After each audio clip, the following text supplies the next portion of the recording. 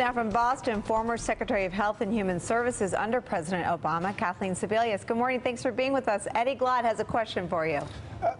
Secretary, when you look at the current debate around health care, the current bill that's making its way through the Senate, what do you see as the kind of animating values, the animating commitment underlying this piece of legislation?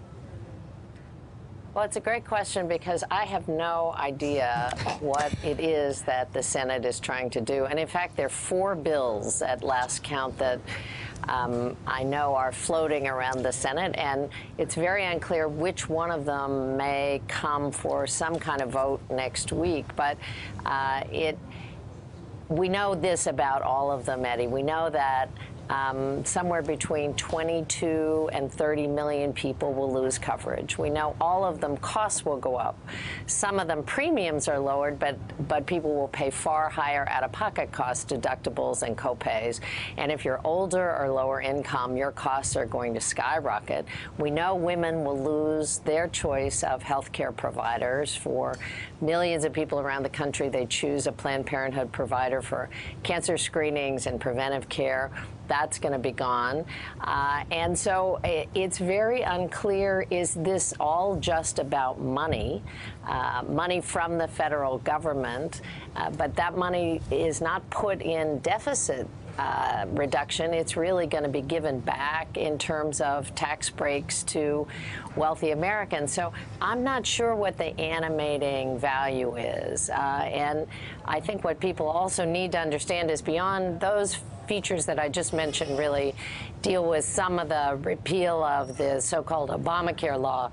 But beyond that, the Republicans in both the House and the Senate are determined to go after the underlying Medicaid program, which has been in place for since the mid-'60s. It is the most important federal-state partnership that we have. Every governor in the country should be terrified of what is being proposed because it will blow up every state budget. Medicaid pays for the birth of about half the children, about 40% of all children's insurance. It's the largest payer for nursing home care. It pays for disabled seniors and adults. So those populations don't go away. Madam Secretary?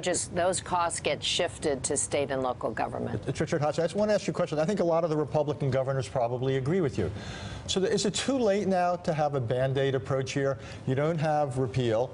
You don't have replace. We essentially have something that looks like Obamacare light with some maybe administrative adjustments to handle the problems in the insurance markets. Is that a viable and even the most likely outcome now? Well, Eddie, I think, you know, people in the Congress seem to be playing beat the clock with people's lives. And they own every piece of the real estate. The presidency, the House, and the Senate is owned by the Republicans until at least January of 2019. So they have another year and a half. I have no idea who set this timetable for this health care debate, but the smartest thing to do is pay attention to the other clock that's running, which is by September, insurance companies have to finalize rates in every market in the state. That's the law. They have to begin open enrollment for 2018 in November of this year. So pay attention to that clock for a bit. Give yourself some time, but say we're going to pay the subsidies through 18 and 19. We are absolutely going to make sure that we do outreach at enrollment so people know that they have a chance to sign up for health insurance. We're going to make a special effort for young and healthy people to come in, and then look at what it is that you want to do. Work with governors, excuse me, work with state insurance commissioners. That's where the insurance markets are. They can stabilize these markets. Madam Secretary, it's Donnie Deutsch. Anybody watches know I'm the simplest mind on the show, so I want to ask you a question I think transcends either party and breaks it down to why I think no matter who owns this, it's an unwinnable proposition. If we make the decision, as we do as a humane society, to give 20 or 25 or 30 million people health care that can no longer afford it, the rest of us are going to pay more in one form or another, beginning, middle, and end of story. And somebody's just got to come out and say that. That's the reality. It's not a bipartisan issue. It's a mathematical certainty. And we eat. That's it. That's it. There is no clean solution to this. Well, I would disagree a bit with that premise. if you don't give those 20 million people health care, or if you take it away as the House and Senate proposals would do, we're still going to pay more as taxpayers. We pay more for every bed in a hospital that our insurance buys for us because that price goes up. Hospitals are providing so-called uncompensated care, people coming in who can't pay their own bills. We pay more as employers because our employees don't show up to work on time, can't do their jobs. We pay more because our kids who don't have insurance aren't as well prepared to be in school. They don't graduate on time. So as a society, you bet the cost is there.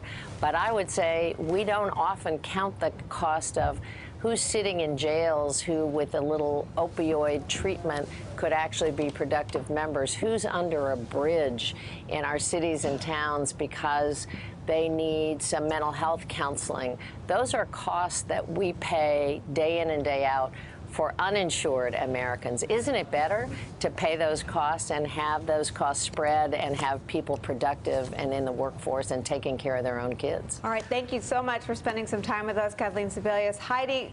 Thanks for checking out MSNBC on YouTube, and make sure you subscribe to stay up to date on the day's biggest stories. And you can click on any of the videos around us to watch more from Morning Joe and MSNBC. Thanks so much for watching.